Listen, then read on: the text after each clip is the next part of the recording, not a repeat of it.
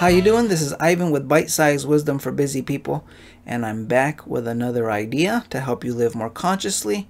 Today our topic is on presence.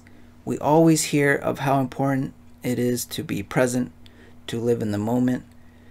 But in order for us to become more conscious, more aware, we need to realize just how unconsciously we may be currently living, to realize our lack of presence.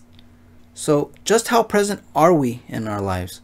And that's what today's about. I want to share a little useful exercise that can help you determine just how present you are to the present moment and the level of awareness that you possess.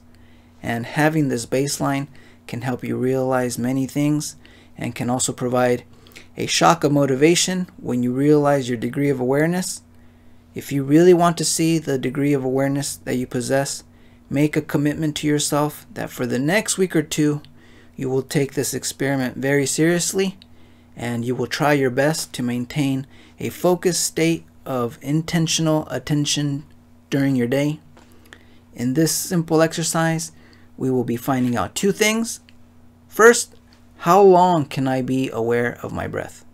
And second, how many times during the course of the day can I recover voluntarily the awareness that was interrupted by various distractions?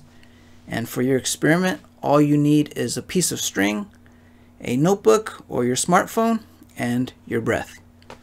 Our breath acts as an anchor to the present moment. This is something that is continuous within us. So in our experiment, we are going to see how good we are at following and being aware of our breath. So first, throughout your day, just notice your breath without modifying it, just observing and following it simply. And you can focus on the areas where you can physically sense your breathing, like your chest, your belly, and your nostrils. Just pick one, the one you are most comfortable with. And now just stay with following your breath with full awareness, and then notice approximately how much time passes before a thought or any distraction makes you forget to follow your breath, and then jot down your results in your notebook or in your smartphone. And then second, we will keep track of how many times we actually remember to follow our breath during the day. Each time you remember to follow your breath, take out your string from your pocket and make a knot, and then at the end of the day you can see how many times you remember to practice. And this is what you will do for the next week or two. Remember, you are just trying to assess the degree of your awareness, so don't cheat yourself. And at the beginning of your practice, you may remember to do it many times, but as the days go on, you will notice a decrease in the time you are able to remember, and you may even forget for days at a time.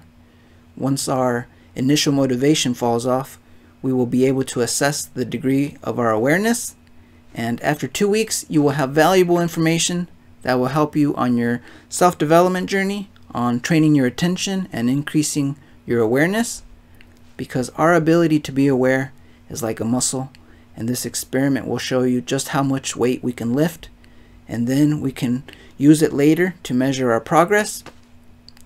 Alright guys, that's it for today.